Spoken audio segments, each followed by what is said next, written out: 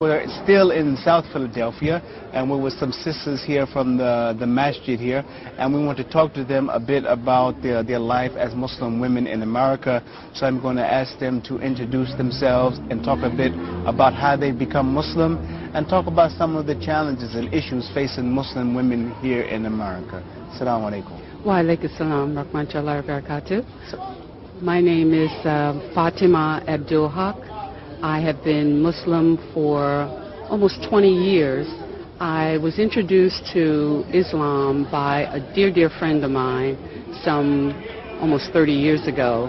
And after my quest for spiritual guidance, spiritual uplifting, I researched various religions. Having been raised a Baptist here in America, I researched various religions, and that's Christianity, Catholicism, Judaism, New Age, Islam, born-again Christian, and back to Islam.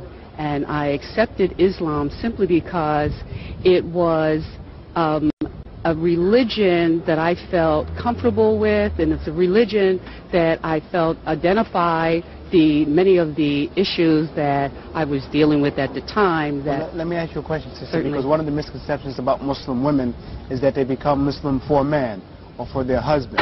So, as you have said, you have made a researched and informed decision about accepting Islam for yourself. Absolutely.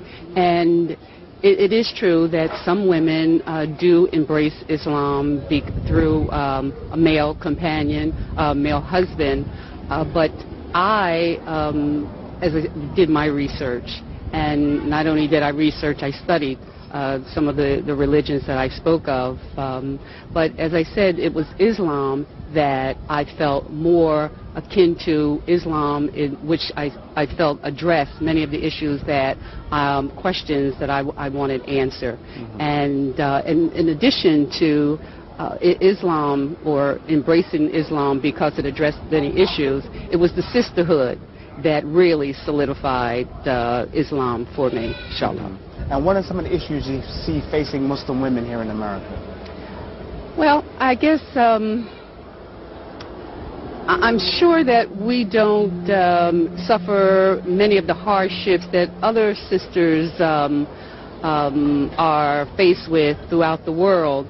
We haven't been born here in America. We have been afforded many freedoms here. Freedom to work, freedom to own our own business very comfortably. And many sisters here in America own their own businesses. Mm-hmm. I personally have not experienced any hardships. As a matter of fact, I think one of the things that Muslim women here face is the misconception of what a Muslim woman is. Mm-hmm. And as a result of that, we created a radio show. But let me ask you, what is the most common misconception you encounter that people who are not Muslim think define Muslim women? Oh, that she walks 5 paces behind her husband, and that she is completely and totally submissive to her husband. We respect our men here in America. We respect our Muslim brothers, and we work together. And that's one of the misconceptions that the sisters, other women who are non-Muslims, feel about Muslim women, is that they don't have their own identity. We do, in fact, have our own identity. We own, as I said, we own our own businesses. We work outside of the home, but we do respect the male's role in Islam. Okay, Sister Shukran, thank you very much. Assalamu alaikum. Wa alaikum assalam wa rahmatullahi wa barakatuh. So just introduce yourself to the audience and tell us a brief bit about how you became Muslim. My name is Rashida Abdul Khabir. I took my Shahada 27 years ago. It was at the end of a long spiritual journey as well. But I was fortunate in that in my studies, both in the secular studies and in my religious studies, I had a friend who gave me the Quran. I didn't know what it was at the time. It was given to me as a paperback. I thought it was a wonderful religious poetry. And I mentioned it to a friend of mine that I thought this is the best poetry I've ever read. And it was only Al-Fatiha. And I remember him saying so very clearly, oh, you don't have the real book. And he gave me a copy of the Quran in Arabic and in English with the commentaries. And I read it from cover to cover and took my Shahada. So much, for me, every question that I was looking for, that as far as what our duties here are, what our purpose in life is, all of those things were answered. And I had no problem taking my Shahada.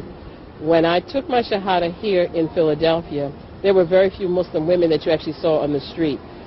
There were, and I worked in Center City, and I would come out at lunchtime and virtually see no other Muslim women on the street. Now, here we are in 2006, and I can hardly walk up a block without meeting another Muslim woman and giving the salam. So I've been able to witness the growth of Islam, particularly among women, because we're so visible here. And well, let me ask you a follow-up question. How do you explain the rapid growth of Islam and the number of women who are accepting Islam? In spite of this climate today where there's a lot of disinformation about Islam, how do you explain that? I think particularly for the African American woman, Islam offers the comfort and the spirit that we felt as we've been given our history. You know, African Americans here were enslaved 400 years ago. The spiritual connections of our great-grandfathers, great-grandmothers, those things were passed on to us. And we've been seeking that same spiritual comfort, and I think Islam brings that to us. When you meet a sister, you know immediately the connection. You feel that spirit, that comfort. I think also Islam gives us a framework in which we can operate. It clearly gives our life direction. We know how we're to behave, and in that is a comfort. There's a peace in that, and we're seeking that very much. Okay, shukran. Assalamu alaikum. Wa alaikum assalam wa rahmatullahi wa barakatuh. My name is Sister Faika Hassan, and our stories are so much similar, and I think that's why, like Sister Fatima mentioned, that the sisterhood is a one sisterhood. I too was in search of a religion. I accepted Islam when my children were very young, and what happened for me is I was given a Quran, and I read the Quran, and I wept because I found what I was looking for, and it answered all the questions, because it is in fact a way of life.